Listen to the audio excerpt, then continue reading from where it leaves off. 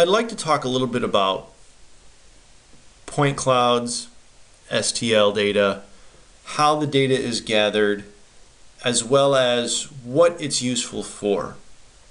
Now, when you're designing something, a lot of times it's really easy to make a clay model or a cardboard model, carve something, whittle something. You have an idea, you're sculpting something out in the real world.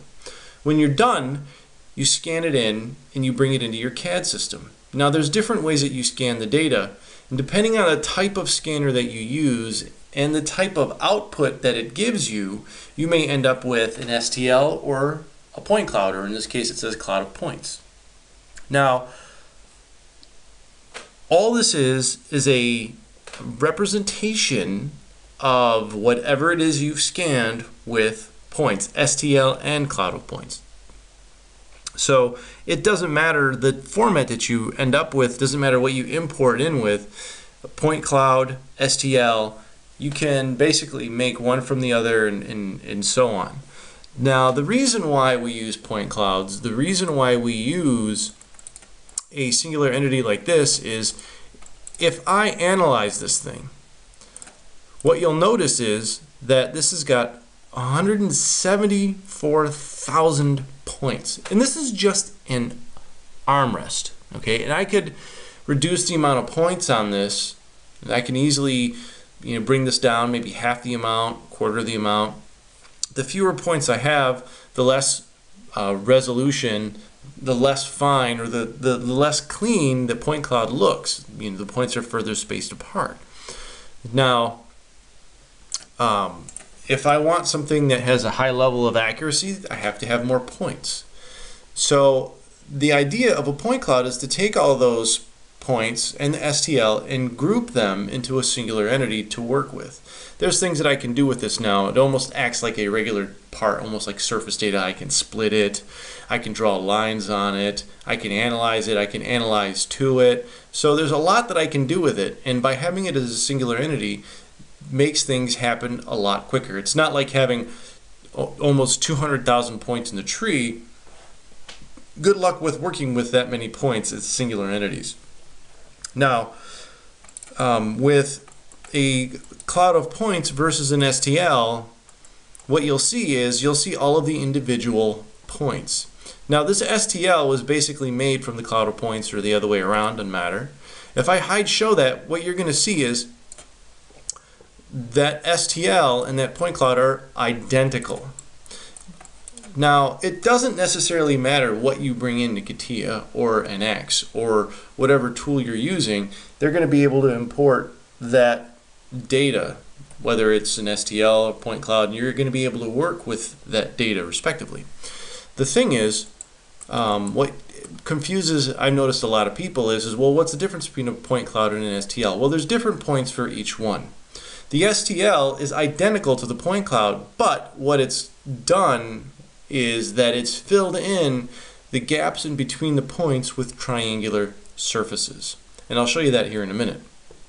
So that is really the only difference between the two. If I go into the STL, you'll notice that it looks colored. It looks like an actual full object. And the STL has the same basic geometric mathematical properties of the point cloud, except for the triangles filling in those empty spaces between those points. So the fewer points that I use, the larger the triangles. The more points that I use, the smaller the triangles. The higher the fidelity, the higher the resolution. So again, with an STL, I can cut sections, I can do this, I can do that. If I go into the STL and I right mouse click and go into properties, you'll notice that I have my mechanical, I have my feature properties, the name of it. I have my graphic properties, so here's the color, fill color. So if I wanted to, I can change that. Right. Now it's got a magenta look to it. So you can basically paint it whatever color that you want. Other things that I can do is I can go into display modes. And under display modes, you'll notice with the STL that I have this mesh. This mesh allows me to say I want to look at it flat. Right now, that mesh with smooth, what it does is it sort of smooths out the corners of those triangles and makes it look like it's an actual smooth part. With it flat, I'm going to look at each one of those facets individually, independently, without it sort of smoothing it out into the next. Next is the individual triangles and the vertexes. Here you can show free edges and non-manifold edges as well. I'm going to hit apply and select OK. And what I want you to notice is, let me zoom up on this. Let me zoom way up on it. The point cloud is now, looks like it's being hidden away. And the reason being is because the points of the point cloud are at every one of these vertexes. So that is the triangle that I'm talking about. Every point creates a vertex for the mesh. And that's one of the reasons why STLs are a little bit easier to work with, is because you can change colors, you can visualize, you can see sort of what's going on. The big one here is, well, you can see where the free edges are on a mesh. Like in this case, I turned on the free edges or non-manifold edges. So you can get a pretty good indication of problem areas a little bit easier on an STL. You'll see things the way, like in this case, how the triangles are built. You'll see that in this case, you know, you had a hard seam and it put in that hard seam in said fashion. Okay, in the triangles, you can see what's going on with those triangles. And there's different tool sets for the mesh versus the cloud of points. Now, if I go back into the properties of this, you'll notice I also have information. And this is basically just pulling out the information you saw me pull out earlier. And then you also have cells. In this case, there's a singular cell here. This could mean that maybe I had 2 or 3 or 4 different scanned objects and brought them in as one big grouped object. How many cells would you have? If you've scanned 4 things, brought them in as a singular entity, you'd have 4 separate cells. That's what this is all about. And it's nice because you can go ahead and color each individual cell, give it a name, but I have a singular cell, so we won't get into that. I'll probably talk about doing that later on in another video. Alright, so I'm going to go ahead and hide the STL and look at that point cloud. If I go into the properties of the point cloud, here you'll notice that cells, the same thing, information, excuse me, same thing. I have colored, I have sampling, right? That's only option I have here. There's no other visualization.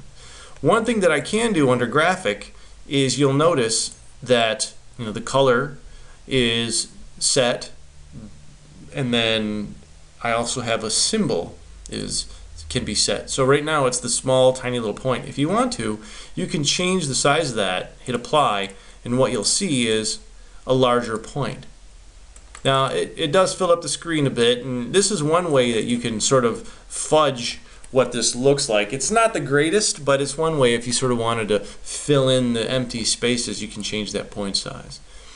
So I'll go back into properties, and by default it's this tiny little point. Sometimes I go up to one that's slightly larger, as you can see here, to get a really good indication of what's going on with those points. Makes it a little easier to see. And then properties, I can go in here and change the color as well.